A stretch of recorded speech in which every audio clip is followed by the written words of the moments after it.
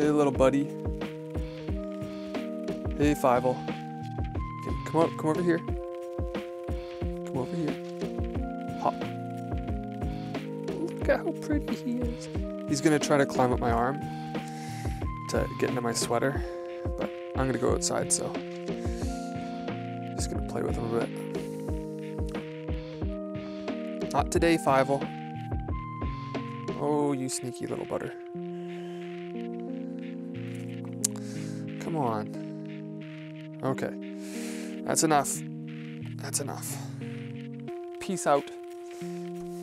Hello. Today I'm going to show you one of my oldest and also my newest project. It's these rock walls and pens. Mind you, 2020 ain't a good time to be building walls, but I'll tell you why or how maybe this is justified. On this lake here, we have big boats like that one there, and they create massive waves. And they kind of destroy the natural ecosystem just by massive erosion. So what I've done here is built a break wall, and this break wall allows shelter for these plants to take root here. So the lily pad here, I anchor them in with a ceramic, and then once they're established, take the ceramic away, and they stay really well. And the rock wall also allows shelter for aquatic insects, fish, frogs. So this year we actually had 2 different species of fish nest in here. We had smallmouth bass, and we had sunfish. So you can tell that this was an old nest because it's all gravel and it's sand right beside it. So what happened was the fish used its tail to fan the sand away. And this one's filled in a lot now, but this area here where the pine needles have settled was a sunfish nest. And the sunfish came in after the smallmouth bass.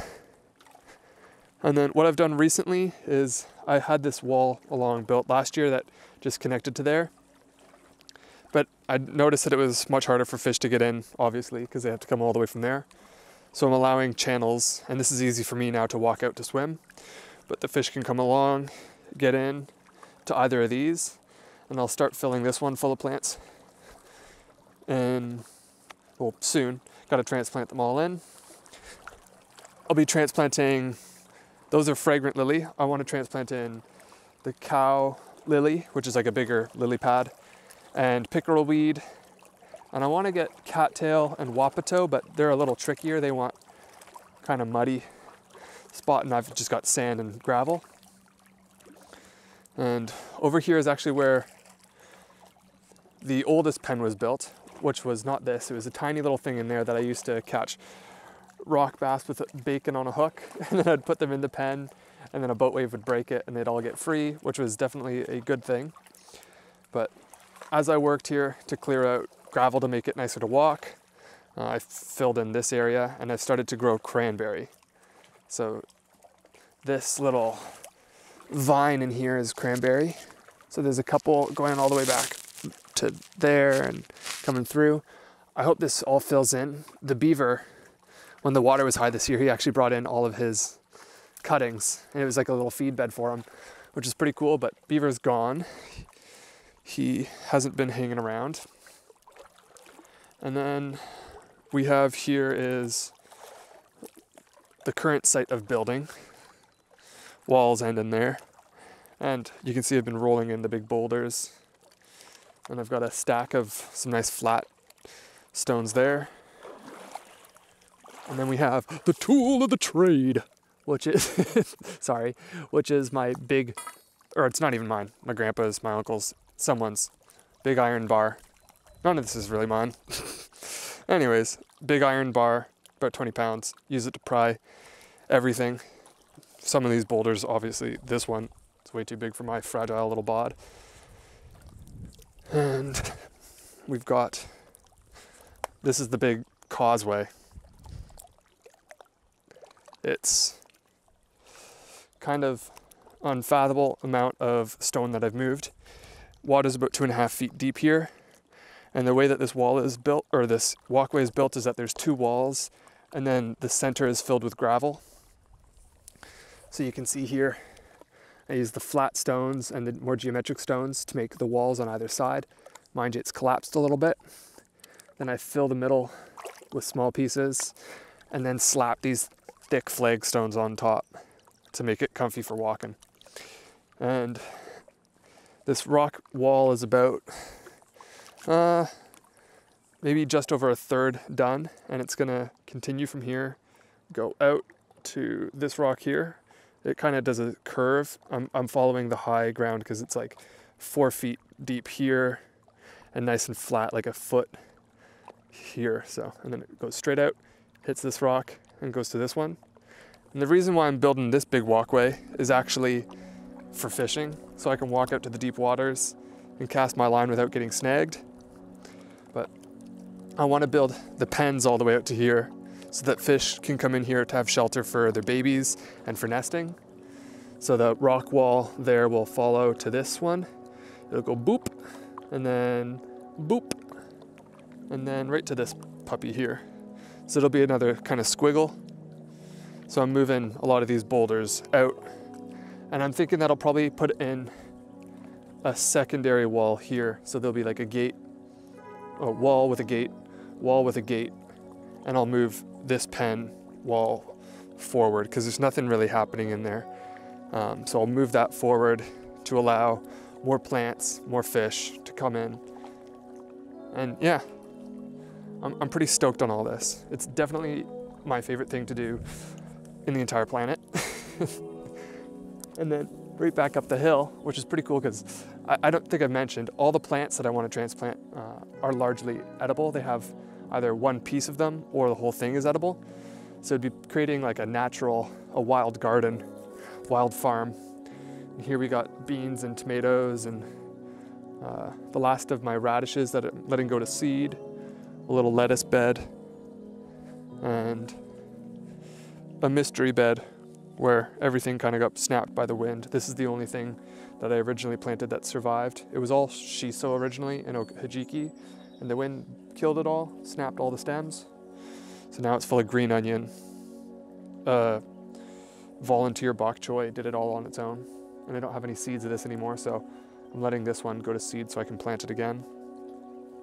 And we got beets that are just starting to take shape. Ooh, I snapped a leaf off. I'll feed that to Fievel. Basil, that's a cutting that I took from an ant. Lovely compost. More tools of the trade. A hawk wing that I found. I don't know how the fuck that happens. My brother says it probably got eaten by an owl. Anyways, what I got next on the menu, actually, here you go, Fievel. Take a little munch if your heart desires. His heart desires. Oh, what a beauty. Anyways, I'm gonna have a video coming up for transplanting all those plants into here, as well as showing how to cook them all. So we'll be making salsas, we'll be making fish tacos, we'll be making tortillas. I'm pretty stoked on it. And I'm also gonna take you guys out on an adventure in the ship over there, my beautiful vessel. So lastly, before this video ends, I'm gonna show you some footage that I took while swimming with the bass, which is really cool. And I'm gonna pair it with some music by my friend, Stuart Smythe, whose music name, or I don't know, not pen name. Anyways, his artist name is Light Blending In, and he's made a really cool album that's kind of, well, it sounds to me like really aquatic inspired and sounds like you're swimming in the ocean. So cue some really cool fish and some really nice music.